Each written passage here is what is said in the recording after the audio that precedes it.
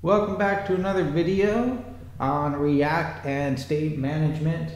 So today I'm going to show a kind of a Redux pattern here using React hooks. So we're not going to need the Redux package or any of those libraries or dependencies, whatever you want to call them. We're not going to need like 5 different ones like you do when you do Redux. We're not going to use a whole bunch of boilerplate. We're just going to use a very basic setup. You can always break these things down and make a boilerplate if you want, but I'm going to show you the simplest way to use a Redux-like store using React hooks. So they have something called useReduce, which does essentially what Redux does, and so I'm going to show you how you can do that now. So to start off, I'm at stackblitz.com and a new React project, and this is the default. So first thing we want to do is we want to add our store to the top level element of our React project so that everything within it can access the store. So let's just go ahead and do store,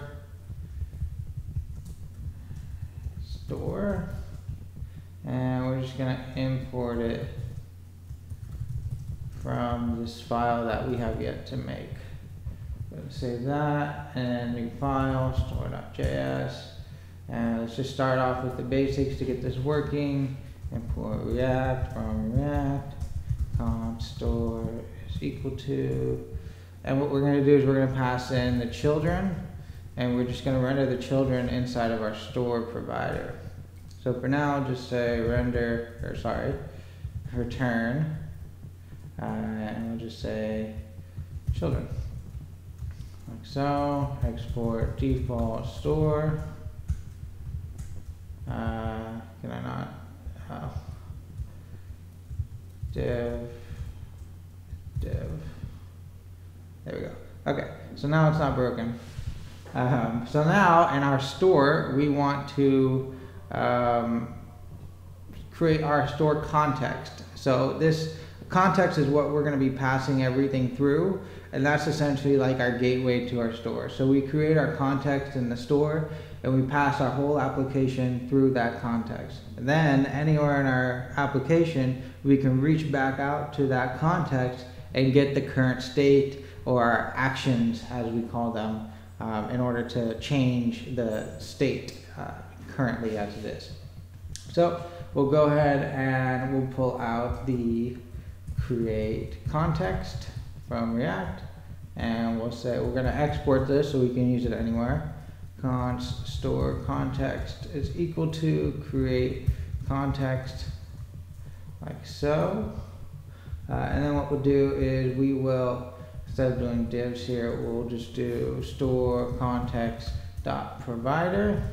Oops, capital P, it is important. And the div store context provider. All right, cool. So now what we need to do is we need to put the starting value of this provider. So the value that's going to come out of this provider, we need to pass the value of our whole entire store, as well as the way you can, your actions or your dispatcher, the way you make changes to your store. So first thing we need to do is we need to grab the useReduce hook from React, so useReduce. And then what we're also going to do is we're going to create an initial state. So whenever you want a new state, you'll have to add it in here. So const initial state is equal to, and we're just going to create a fruit state, and we'll just set it to an empty array.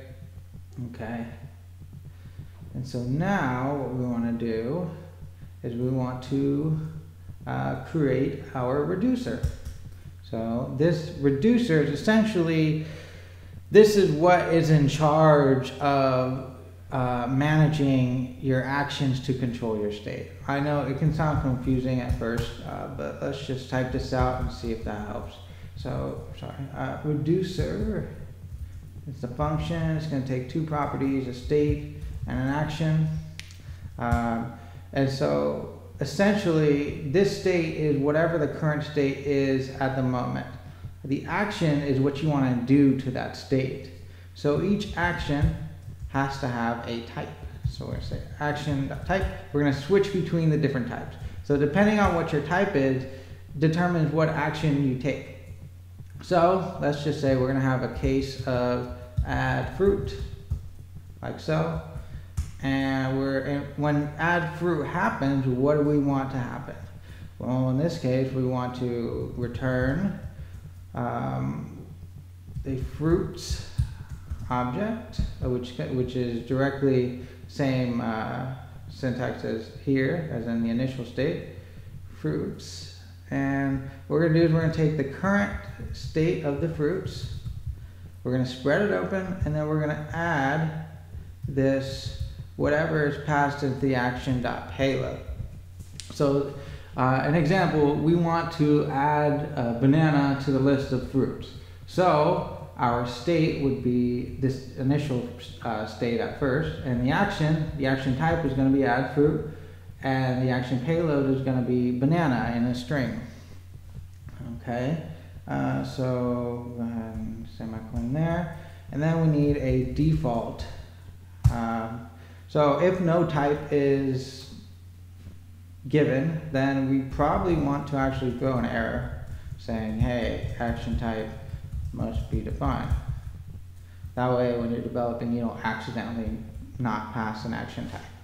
Okay, so if you wanted to add another action, you could just do this, like case add vegetable.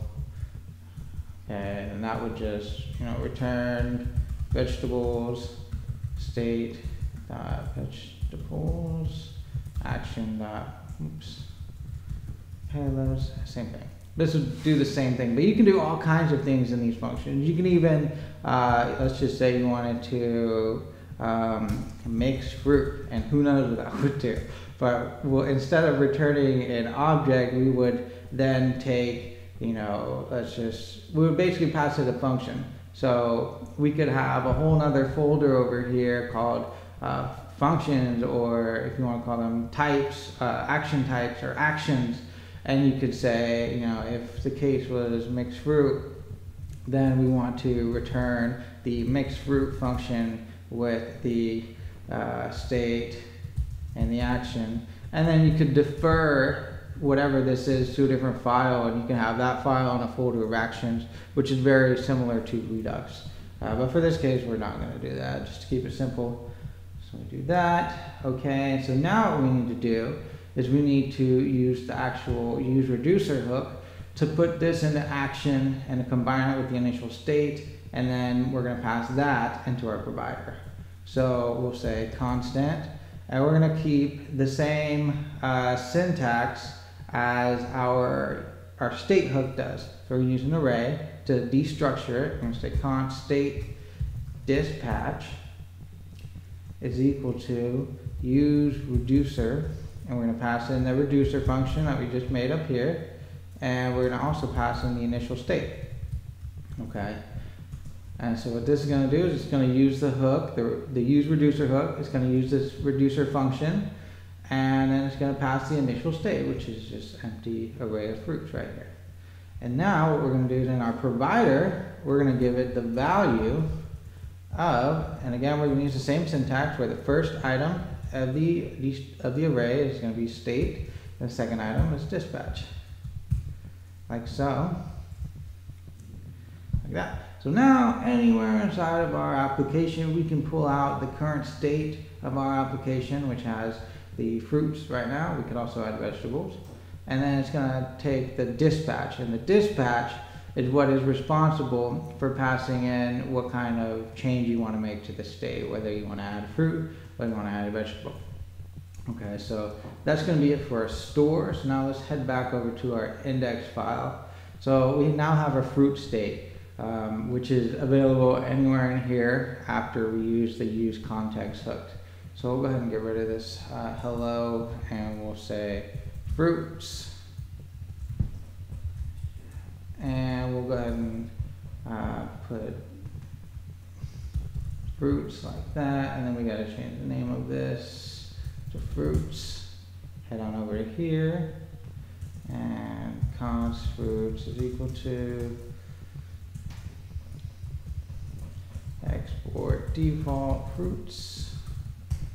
Okay, so now what we're going to do is we're going to use the use context from React, and then we're also going to need that the store context. So import store context from the store. Like so, and then we're going to say const state and dispatch. Oops, I cannot spell.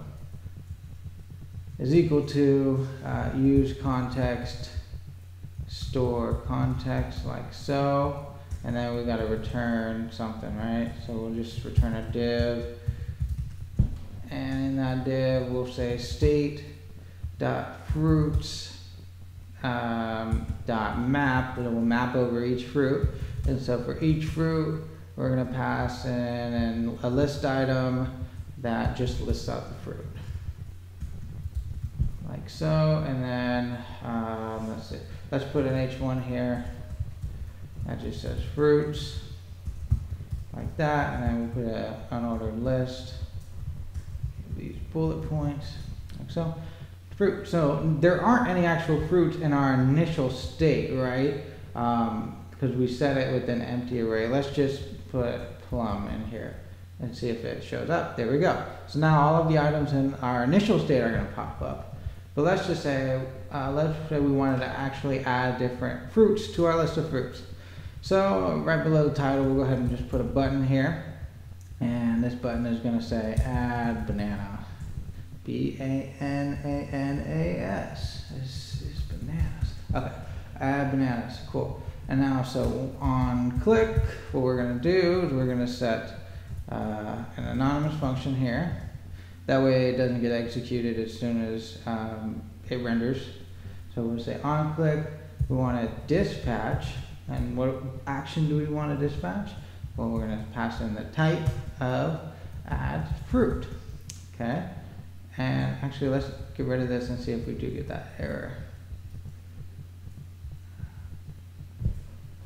So we try to add action type must be defined. Remember, we put that error right here. Action type must be defined. So that's why we did that. So type is add fruit, and we'll say the payload is banana. Okay, let's see if this works. Banana, banana, banana, banana. Great. Now if we want to add another button, let's just copy and paste, whoops, that. And this one's going to be add fruit. So the type is going to be the same, but we're going to do, payload's going to be, whoops, not fruit, apple. And it's going to say add apples. Single apple. Single banana. Okay. Add banana, add apple, banana, apple, apple, apple, banana. Okay, there we go. We get the point. So now we have our reducer. So just to recap, let's walk through what's going on. In our index file, the first thing we are returning is a store. And that store contains our context to our store, as well as our reducer, which controls how our state is managed within our store.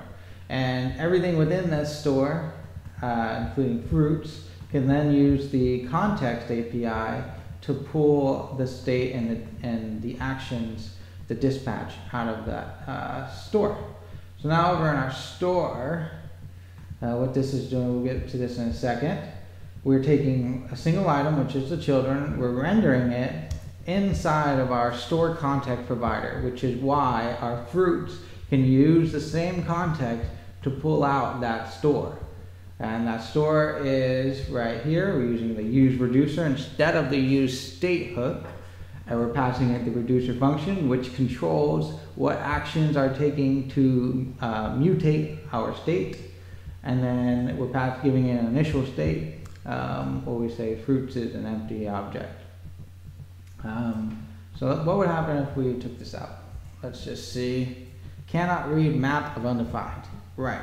So the reason why we need an initial state in this case is because we are trying to map over the state.fruits But if you don't initially give it, you get this error because you can't map over something that doesn't exist. So one way you could go around this if you didn't want to give an initial state is you could say if the state.fruits exist, then do that. Or you don't even need to do a question. You can do ampersand like that. So that way it doesn't error out. And when you add bananas, now you get this error, cannot read property concat of undefined. So what this is saying is that in our store, when we spread, we're actually under the hood. This is just Babel, sugar syntax that tries to concat everything that's in here with the next thing. But in this case, since fruits is undefined, you can't concat that. So what we can do is we can put if state.fruits, if this is falsy, which undefined is falsy. So if it's, then we're actually just going to return fruits, and then we're just going to initiate it with the first one you pass through. Just like that. So now you can happily go about your way. So these are just conditions in case you don't want an initial state. So now if we get rid of that, I don't think you actually need, let's see. And fruits, now we're saying I cannot read property fruits of undefined. Right here, states. So now the initial state isn't there. That's interesting. So, okay, so you always have to have an initial state. But you could just say an empty state, because state always needs to be defined, which means you always need an initial state. So we can just put an empty object here, that should work fine. Add banana, add apple, cool. So there you go. That is how you use the useReducer hook in React along with the context, provider and consumer, in order to use a state management system across your entire application. I hope you enjoyed this video. Let me know what you want to see in the comments and if you liked this video. See you later.